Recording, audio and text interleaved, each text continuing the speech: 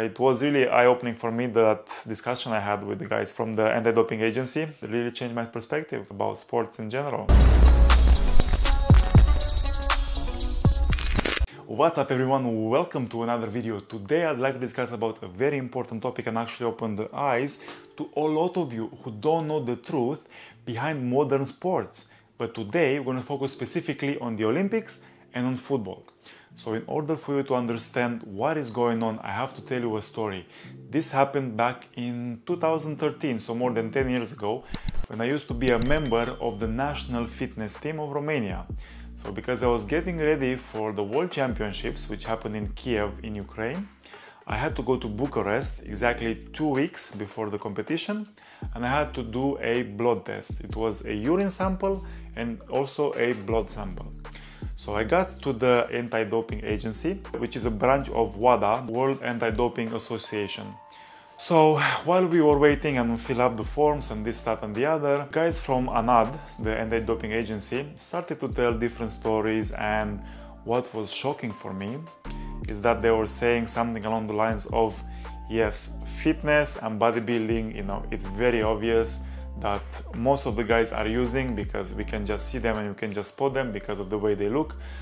But when it comes to the most widespread doping phenomenon, it's gonna be in football and in the Olympics. And we were like, what? How is that even possible? Actually thinking about it now, is like some of these athletes, obviously they have elite genetics and everything, but come on, the way they look, it's definitely a sign that they are using something. And why wouldn't they?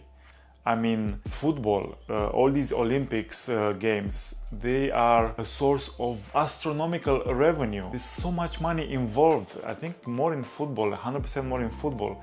So if you are a football player and your dream is to get to one of the biggest football teams in Europe, of course you're gonna do everything possible. And they were saying, guys, the football players, they are using the most amount of performance-enhancing drugs, not anabolic steroids to build the muscle, but they are using the most amount of performance-enhancing drugs to make them better players, to make them better athletes. So a lot of the times you will see a football player dropping dead on the pitch. Like, why do you think that happens? Of course, there are anomalies. People are born with certain heart conditions, which maybe they never know. But a lot of the times, the guys, they were saying, a lot of the times it's due to anabolic use, sometimes anabolic abuse. And let's not forget that a lot of these football players who have a lot of money, they're gonna go into partying, and they start to use like recreational drugs. And from there it's just a snowball of problems, and sometimes they just collapse and they just die on the spot. Without any warning, basically. But the reality is, in this high level of sports, people will look for every single thing to get an edge. It doesn't matter if it's this much. If they give them an edge, they're gonna take it 100%. Even there was a study, and they asked the Olympic athletes, if you know that you would take a drug and then you would get first place, but then you'll literally cut 10 years of your life. Most of them said, like, yes, they would do it, they would take it. So you can imagine the mindset they have, you can imagine what goes through their mind, because they just want to win, they just don't care about anything else. The same thing with football. Like, how many, even I was a kid and I remember I wanted to be a football player when I was very, very young.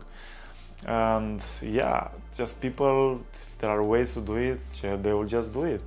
So this is a lot of the times shocking to hear if you've never heard this before, but your favorite football player, your favorite athletes in the Olympics, they most likely are using something. So there's so many ways to do this, so many ways to cheat the system, so many ways, and when there's so much money involved, just nobody gives a crap anymore. They're just gonna do whatever it takes.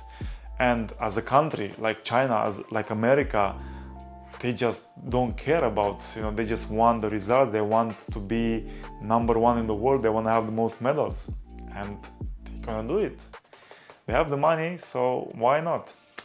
But as we all know, these events, sports in general, is not about health. It's about performance, it's about results, it's about money. So yeah, I hope this video was quite eye-opening for you. It was really eye-opening for me, that discussion I had with the guys from the anti-doping agency. It really changed my perspective about sports in general. So yeah guys, thanks for watching. I hope you enjoyed the video. Please like, share, subscribe, and I shall see you in the next one. Ciao, ciao.